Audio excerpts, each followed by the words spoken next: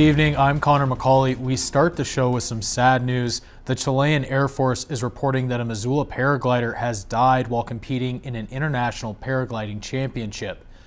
According to a report from the Chilean Air Force, Casey Bedell was found by a Chilean search and rescue team after the team had successfully rescued one other paraglider who was competing in the championship.